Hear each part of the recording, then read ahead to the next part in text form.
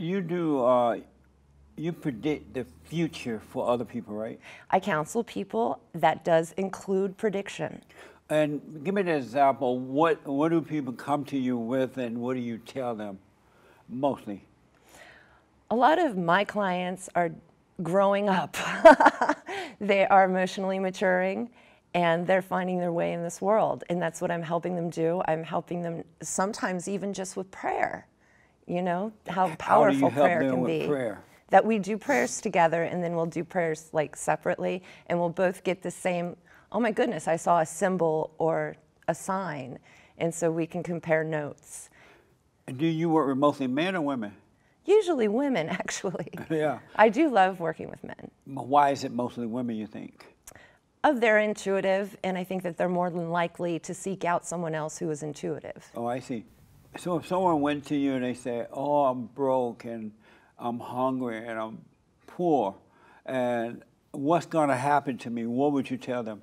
So that person would be talking about the material, physical existence, right? And we can only counsel so far with that, because either you're going to get up and do something for yourself or you're not. So I don't really influence that too much, although I do give very good advice because it's coming from a higher source. It's not coming from my life experience. It's coming from their spirit guides or angels and my people upstairs. And when you say your people upstairs, who are your people upstairs? So I have a main operator spirit guide, he's my phone connector, and he is Hermes Trismegistus. Hermes is a Greek god, as you might know. You know Hermes with the wings? No. Really? He's the messenger of the gods. I never heard of Hermes. Okay.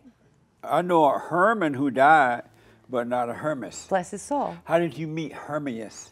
So we did a guided meditation to meet our spirit guides, and I'd been trying to meet my spirit guide for several years, and it took about 7 years to get him on what I call the psychic telephone. And I asked him his name, and I saw his name and I heard his name at the same time. So there was no mistake that it was Hermes. And also my name, Korinne, is the French version of Cor, which Cor Persephone, also going back to the Greek myth. She was saved from Hades, or hell, by Hermes. Amazing. Isn't that neat? And what does Hermes look like? To me, he shows up as a beautiful Greek statue, like the David statue. And so does he come down, or does he just allow you to see him? We meet on different levels of consciousness. So it depends on where my consciousness is that day. He does not show up physically to me. These are visions during waking hours. So I dream while I'm awake. And do you have any other people up there? Sure, I've met a lot of the gods and goddesses, some of the ascended masters, such as Yogananda, Babaji, so many. Do you sin? Do you sin?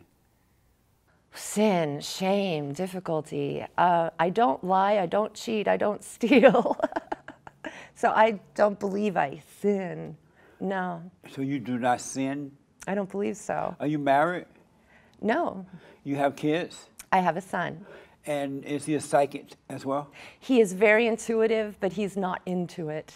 Oh, he's not into it? No. How old is he? So he is just now 20. Really? And what is his impression of you? He understands me, we found out, through video games. So he watches and plays some very intense spiritual video games, and he's like, oh my gosh, Mom, what you said to me made sense. So it's just a different level of consciousness, and he kind of gets it. Is he still living with you? No, he lives with his father, and his father and I are very good friends. And so is his father a psychic? He is intuitive as well. Their bloodline is Druid. Were you ever married to the father? Yeah. And are you still married to him? Technically, yes. But we've been separated for like 15 years. Really? Why? Because it wasn't the idyllic situation, that it wasn't romantic. Do you know what I mean? No. Oh. We became really good friends, and that kind of, there was no more romance to be had. Meaning that you were not having sex? Correct. Really? And he didn't want to? Nope, he sure didn't. And did you want to? I think I did.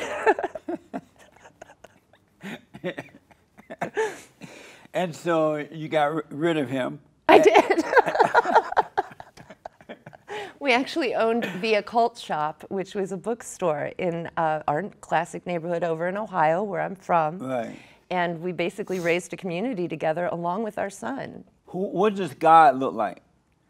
One of us, what if God was one of us? So when I see the highest high, the most high, I see light. And that's all that I see, no details. And is it a he or a she or a drag queen? I think drag queen would be perfect. But for me personally, the voice of God is masculine, but that's just for me personally. Yeah, it's a he. As you like. It's been confirmed.